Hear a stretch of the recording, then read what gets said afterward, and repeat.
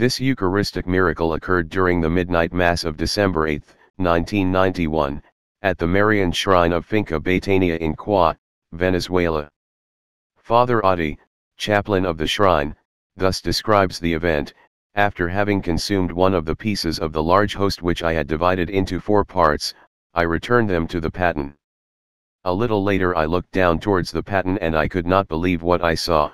One of the pieces of the host that I divided was showing a red spot, and from it a red substance began to emanate, similar to the manner in which blood escapes from a wound. During the Mass there were numerous pilgrims who immediately verified that the priest did not have wounds from which the blood present in the host could have flowed. Besides, from the analyses, the result concluded that the blood of the priest did not match the one of the particle. The host of the miracle was subjected to some special studies, requested by the then Bishop of Lostix, H.E. Most Reverend Pio Bello Ricardo, and the results confirmed that the blood was human blood of type of positive, which matches the one found in the cloth of the Shroud of Turin and in the host of the Eucharistic miracle of Lanciano, that occurred in Italy in 750 AD and was analyzed by 500 commissions of the World Health Organization. After Mass, I took the host and preserved it safely in the sacristy of the shrine. The next day, at 6 in the morning, I went to see the host and verified that some blood continued to flow that a little later began to dry. However, still today, the blood appears as fresh. The strange thing is that the blood flowed only from one side of the particle, nevertheless, without staining the remainder of the Eucharistic species.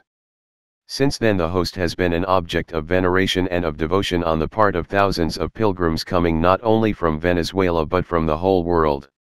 It is possible to go to the convent of the Augustinian Recollects Nuns of the Sacred Heart of Jesus in Lostix to see the miraculous host all the days of the year at any hour in their chapel devoted to perpetual adoration.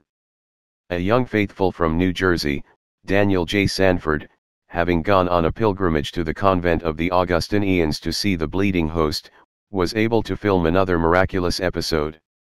Here is the story. On the 12th of November of 1998, I went on pilgrimage to Betania with a prayer group, and they took us to see the miraculous host of Betania in the chapel of the Augustinian Sisters of Lostix. Our spiritual director, Father Mazzarella, celebrated the Mass. After the celebration ended, he opened the door of the tabernacle which contained the host of the miracle. With great astonishment I saw that the host was as if in flames, and there was a pulsating heart that was bleeding in its center. I saw this for about 30 seconds or so, then the host returned to normal. I was able to film a part of this miracle with my video camera.